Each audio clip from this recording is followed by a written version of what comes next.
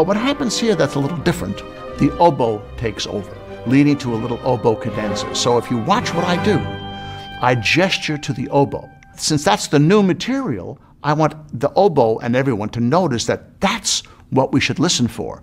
We've heard everything else before, but never this. So the oboe solo begins, I make a gesture towards the oboe, and then it arrives at the oboe cadenza.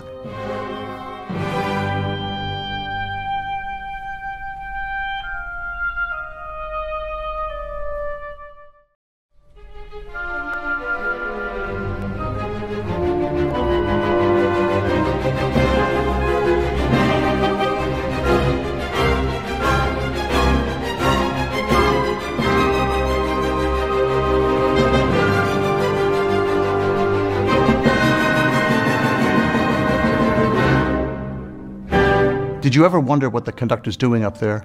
Obviously, when the conductor's waving his hands, he's not making any sound. The musicians are making all the noise or all the music, and in this case, this great orchestra making these great performances.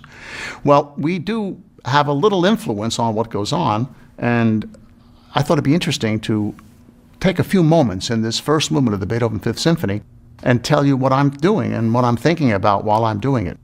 First, I have to give you a little elementary music lesson, which, if you know it, you can skip past this. But there are a few things we need to know. If you look at the first page of the score, you'll see it says 2-4 at the beginning of the line.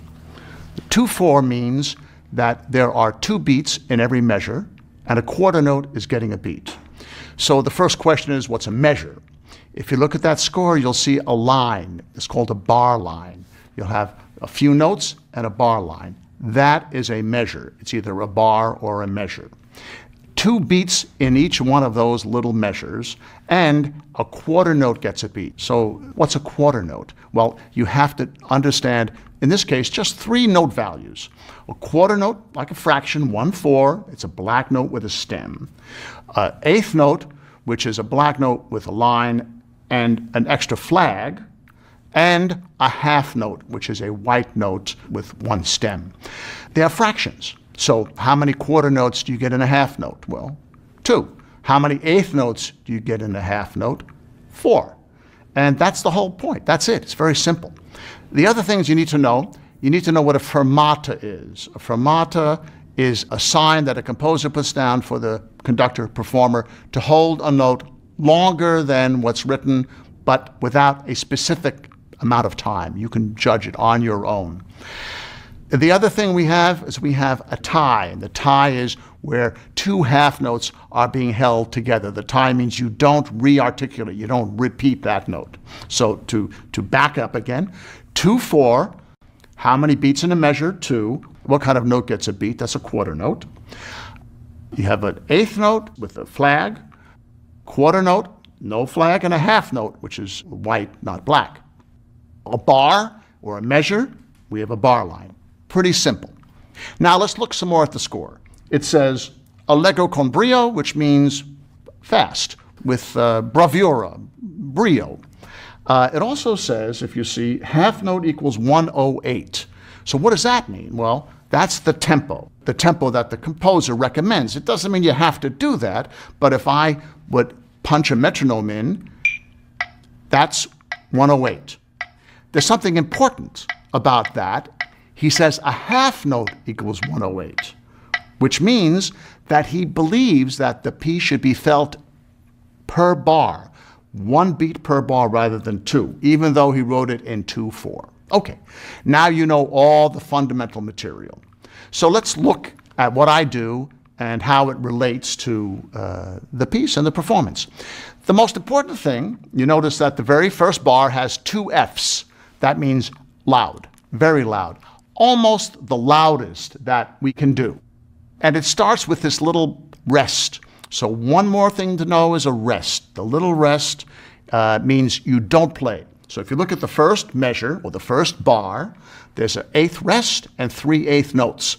The famous 3 notes, ba, ba, ba, and then it arrives on the half note, bam, with a fermata. So what does the conductor have to do? He has to give a good upbeat. That's when he brings his hands up. That's an upbeat, and then boom, downbeat. So It's crucial to have a good upbeat and a good downbeat. The upbeat and downbeat indicate what the tempo is going to be. Great orchestras like this one, you give a sign like that, and they know exactly how to play. From the first time we played this through, they knew exactly what the tempo was. Then we hold that half note with intensity. We don't let it get softer. There is no decrescendo. There is no diminuendo. Beethoven says, keep it loud. Then he has another eighth rest. So if you count to the third bar, there's another eighth rest, 3 more notes, going to another half note, this time tied to a second half note with a fermata, indicating probably should be a little bit longer. Okay, so the conductor, I give a good solid upbeat. So if you notice, we do it slow motion now. I begin from a downward position, I raise my hand, and I give a big strong downbeat. This indicates the tempo and when the musicians should start. Then I hold with intensity, so my hand is strong to just reinforce the idea to the musicians that they shouldn't get softer. And then I do another wind up, upbeat, and another big downbeat to, again, have those 4 notes played fortissimo, loudly, with the fermata.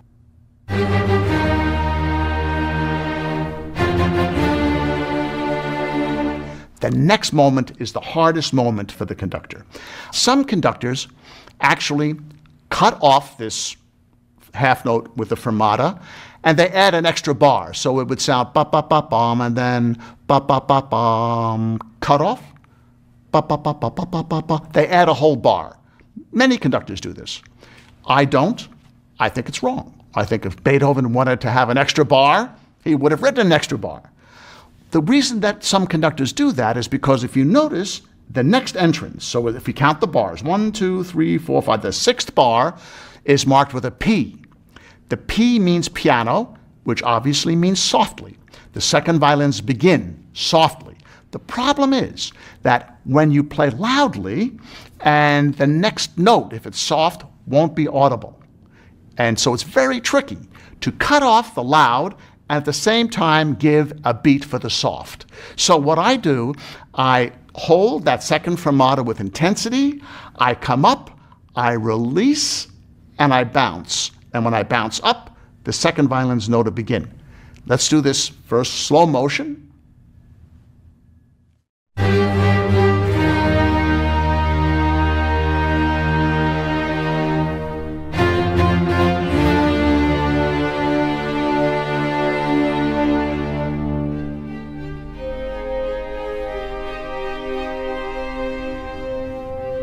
And now, see in real time.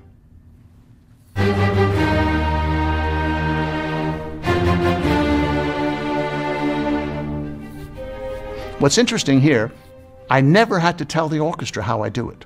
I just did it, and they were perfect, every time. Interesting, and when you get an orchestra of this caliber, which is maybe the greatest orchestra ever assembled, the conductor doesn't need to do much because he's giving all the signs with his hands. So here we go. Now what happens next? There are a bunch of bars that go on. It's all soft. Everybody comes in with a little figure. I'm not doing much here. I don't need to do much here. I mean, I could actually stop conducting and there wouldn't be a problem because they would play together. So I keep time, make sure the pulse continues to go at the same speed. Then you notice there's a piano sign and it says C-R-E-S-C, period, which means crescendo, get louder, and then it goes to a forte. There are 3 forte chords, 3 bars, and another fermata. And this fermata, only the first violins are holding. Now, the key here is very important that the orchestra does not make any crescendo until that one bar. So what the conductor does is at that bar, he'll give an explosion or she'll give an explosion, and that's what I do. Then I give 3 big chords and the fermata for the first violins, again, with intensity. We move on and we see, again, the 3-note, the 8th rest and 3 8th notes, going to a half note, tied to another half note with a fermata, and it's the same routine again. And this time, the piano, the soft entrance, is in the first violins, and they begin. The next page, we see that the crescendo is over 4 bars. So that's pretty good. That's not as hard. You watch the conductor, you'll watch me, and you can see that my motions are growing with intensity, and we arrive at what we call sforzandos, and then continuous forte. And then you'll see fortissimo. So what I have to do here is just remind the orchestra that this spot is louder than the one before. Not a big deal. They know it. I just reinforce it. So if you watch my motions, I'm conducting forte, big motions with intensity, and then I do something to make it louder and bigger, and you can see that. Again, they could do this without me. The tempo doesn't change, it's the same speed, but I'm reinforcing what's in the score.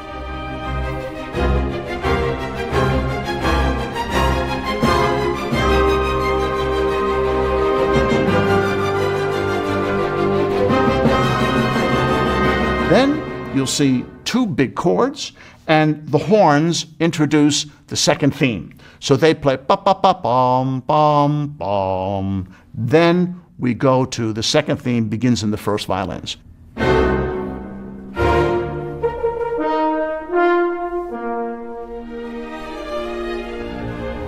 The second theme is a very lyrical theme. So my motions are not as choppy and aggressive as they were for the whole beginning. It becomes smooth. And what I try to do here is give an idea of what the phrasing should be. So if you look at the violin part, it says piano dolce, dolce sweetly. You know, we know you go to a restaurant and the Italian restaurant says dolce, that's about the dessert. But what Beethoven's looking for here is a sweet, beautiful quality.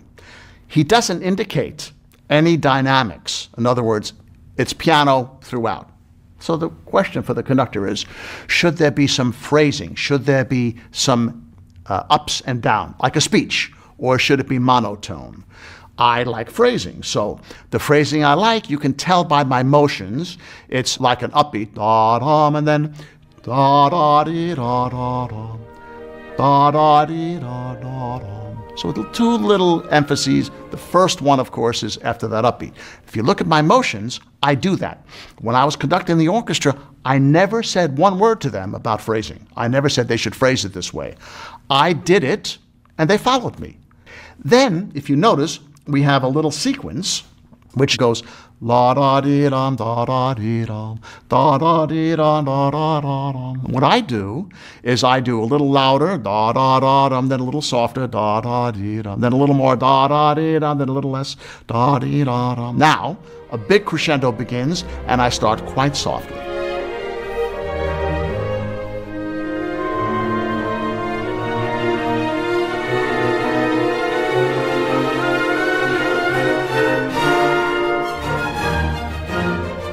Again, if you watch my motions, I do all of that. I've never said a word to the orchestra about what I was doing. I just did it. Beethoven doesn't indicate any of that until the crescendo. And then the crescendo, what I do, if you notice my motions, I do the crescendo starting softer because it's a long crescendo. It goes for 10 bars or so. And I want the crescendo to be gradual. I don't want it to be too soon. I want it to arrive at the fortissimo.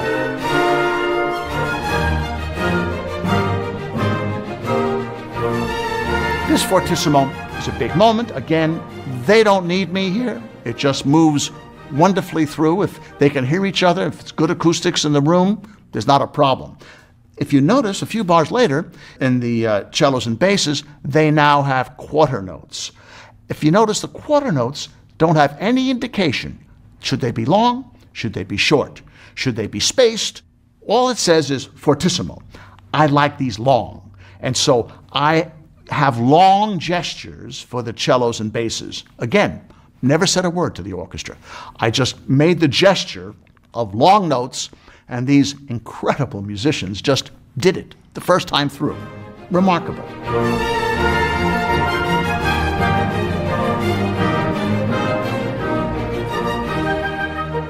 Then, if you go to the next page, you'll see we arrive at a double bar with dots. Double bar meaning a little thicker bar line.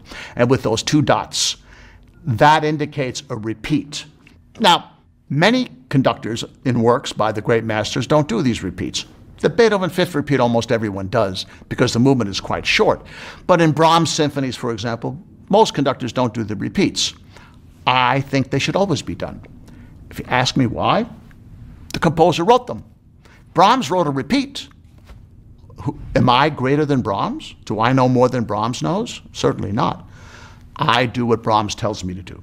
On a rare occasion, if a piece is too long or a concert's too long, you can on occasion eliminate a repeat and it doesn't hurt the music. But in principle, I'm a great believer in always doing the repeats. Okay, that's the whole exposition of this great first movement. Once you do that whole repeat, and basically with the same motions and the same ideas, sometimes maybe a little variety, obviously it's going to be a little different, it's never always going to be the same, then we move to the development section. And the development section in this case begins in a very dramatic way, again like the opening, but very different. It gives you the impression that something unusual is going to happen rather than we're going to move through this same thing at the beginning. So again, I do it very slightly slower. I mean, you won't even notice it, but it is imperceptibly slower, but with the same kind of intensity. And then, of course, with the same issue after the fermata, how to have the loud release and with a kind of rebound, the soft begin.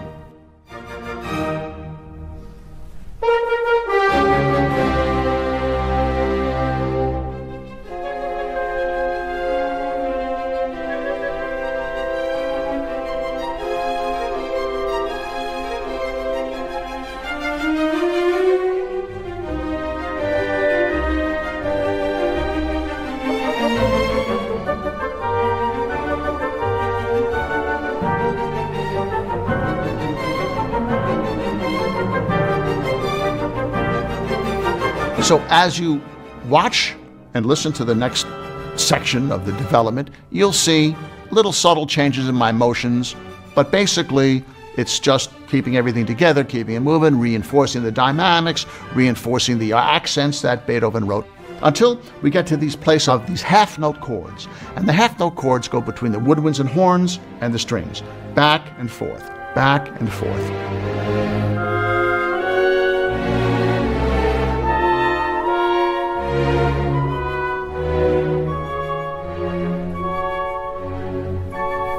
What I try to do is have them connect.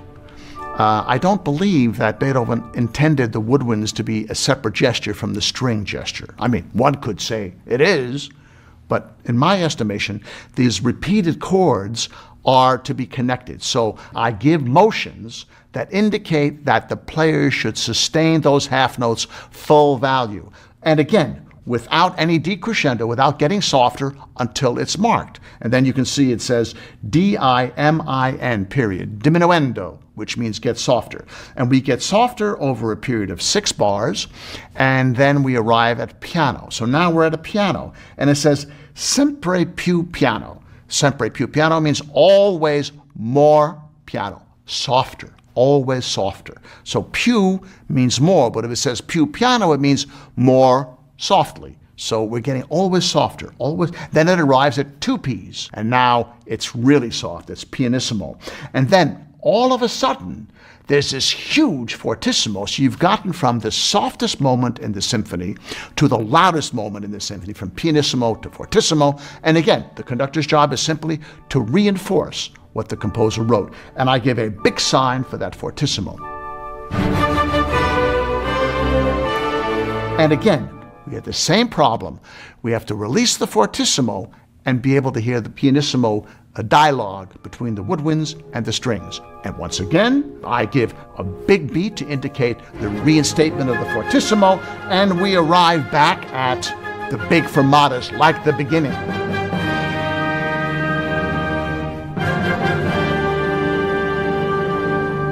So it's an indication of what we call the recapitulation. It's all coming back.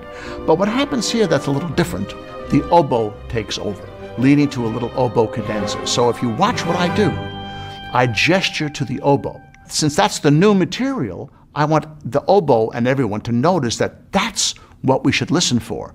We've heard everything else before, but never this. So the oboe solo begins, I make a gesture towards the oboe, and then it arrives at the oboe cadenza.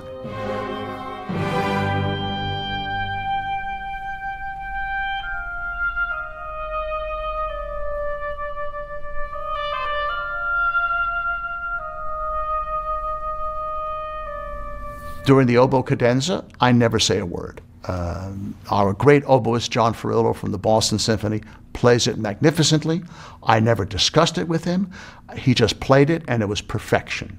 My job after that is to anticipate when that last note of his, again, it's a note with a fermata, and if you notice in his cadenza, it says adagio, which means very slowly, and then with a fermata for all of us, so we just wait for the oboe, and he has an additional fermata on his last note, and then I come in with the same material that we heard from the beginning. Again, it leads to forte, and then accents, and then fortissimo.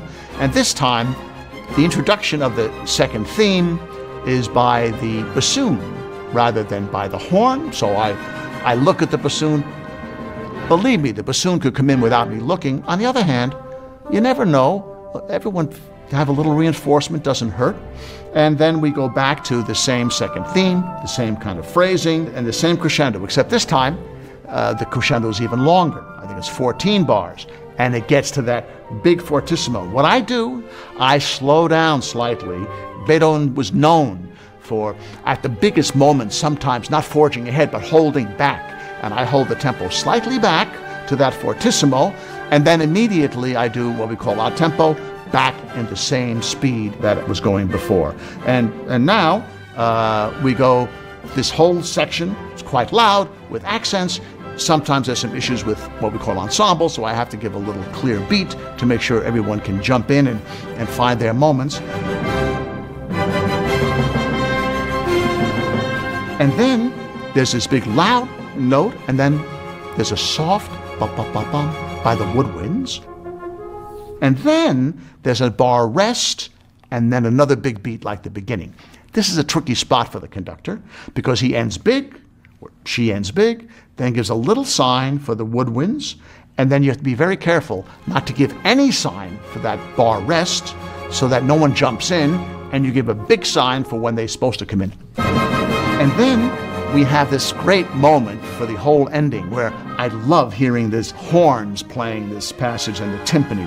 And if you watch me, I give a sign for the horns and I give a big sign for the timpani. And the timpani, actually, it's only marked forte, but I actually give the sign to indicate that he should play it louder, which he did. Again, I never said a word. I just gave a big sign for that. As we move forward, again in the cellos, basses, and this time with the violas, these quarter notes come back in. And again, the question is, how long should they be? If you watch me, I'm indicating they should be long. Everybody played them long. Then it gets to the real climax of the movement. And again, I hold the tempo back. And then we move to another dialogue between the woodwinds and the strings.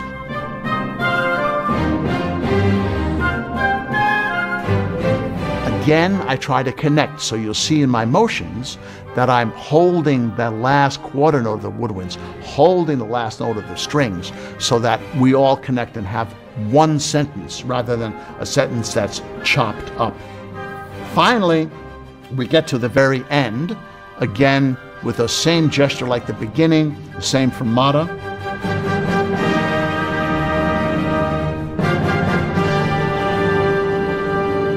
The coda is very short and very beautiful.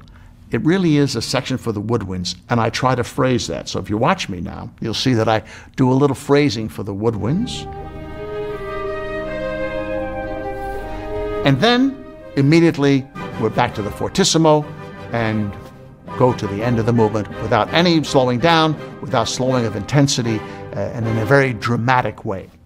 So I think you've seen in the description of what goes on, in this movement, for example, much of it can be played, the orchestra can play by themselves. But there are those moments where they need me, and my job is to be there when they need me.